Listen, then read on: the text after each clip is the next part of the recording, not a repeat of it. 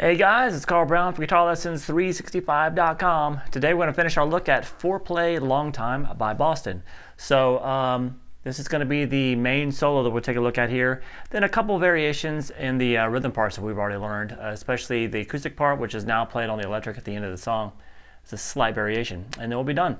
So let's take a look here. We're going to be at the 11th fret on the B string, whole step bend,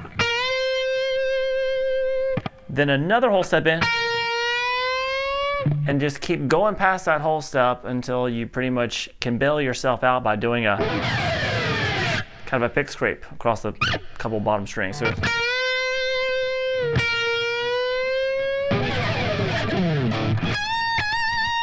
now it makes it to that note, a high, the whole step bend at the 16th fret on the high E string.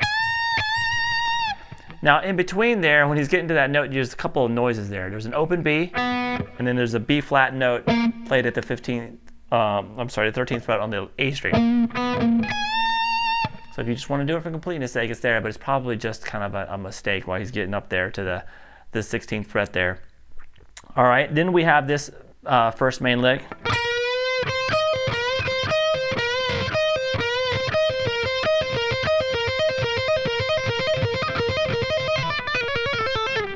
All right, so what's going on there? We're going to be having a kind of a basic blues lick, whole step into the 15th fret on the G, into the 13th fret on the B. So I'm just doing two downstrokes there, and then I'll do a pulling off from 16 to 13 with an upstroke on the B string. So do that 4 times.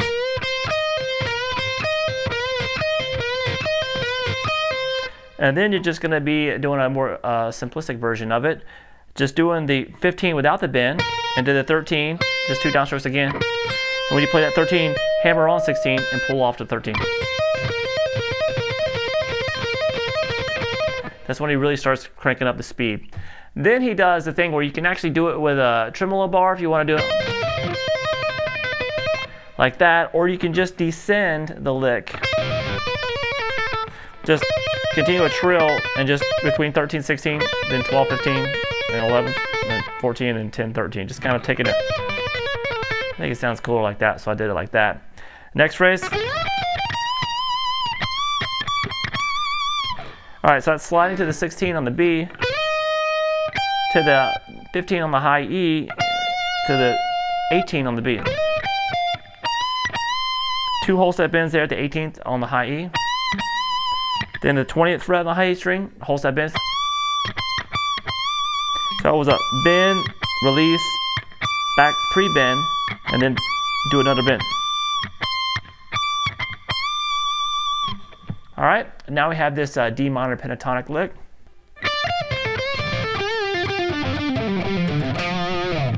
All right, so that one's kind of moves across pretty quick. Let's just start with the first fret there on the, the first note here at the 10th fret on the high E string. Then you need to pull off 13, 10 on the high E and on the B.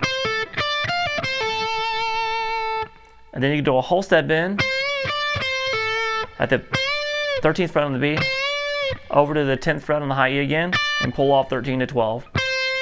13 to 10. So we have this. One more time. All right, now. So now we're gonna do the same thing here. A whole step bend at the 12th fret on the G to 10. And then we're gonna just do a simple pull off from 12 to 10 on the G, 12 to 10 on the D, and then again 12, 10 on the D, 12, 10 on the A. Come down here, 10-8 on the A, and then 10-8 on the low E, and finish it there at the 8th fret on the A string.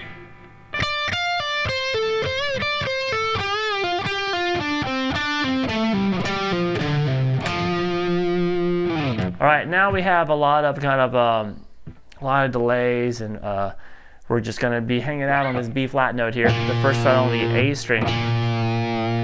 Doing a lot of trim work there, just kind of creating noise. At one point he slides into the 3rd fret, back down to the 1st. And that just leads into playing the note at the 3rd fret on the D string. All right, now we're going to make our way down to this low F. So we're just going to grab that B flat again, and then down to the 1st fret on the low string. More kind of vibrato work.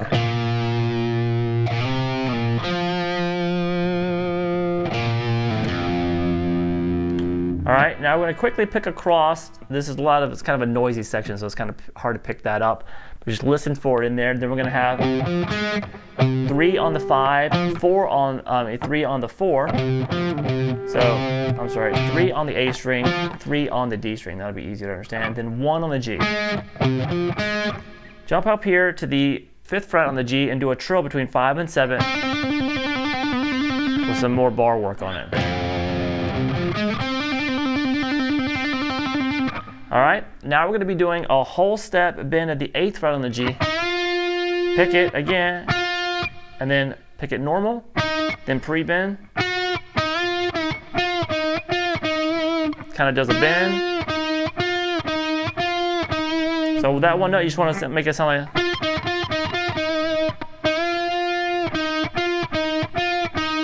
You just don't want to hear those releases there. And then we kind of do the same thing, but we bend from the 3rd fret up a whole step. 3 normal, pre-bend, and then back.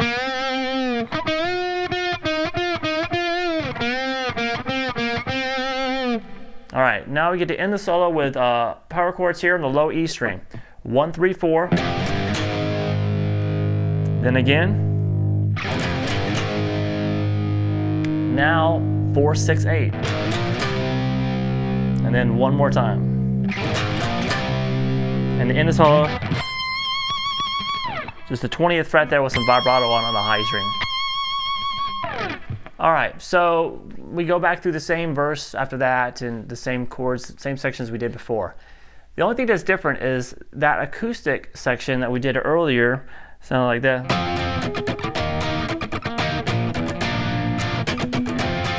It's pretty much the exact same thing, just on a distorted electric guitar, when he's playing by himself at least.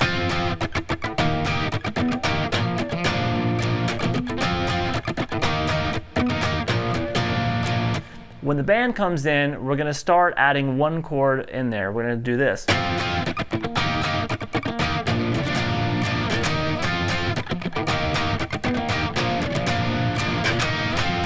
So you can see that was the same chords,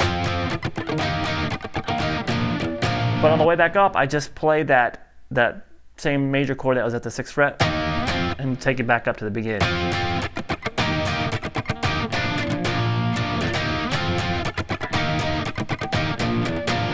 Now, as they're cranking out on this, there is that outro section solo that's kind of just faded out. All they're really doing there, they start with a bend at the 18th fret on the high E string, then a 13th fret on the B. And he's just kind of doing that same trill we did earlier, and just what you're going to want to do is just kind of improvise around on that D minor pentatonic shape. That's all he's doing there, but it fades out so fast it's really hard to pick up anything except those two bends. All right, so I hope you guys enjoyed this look at Foreplay, a long time by Boston. It's really cool. Got a lot of cool guitar parts, lots of solos, so hope you enjoyed it, and I'll see you again soon for GuitarLessons365.com. Bye-bye.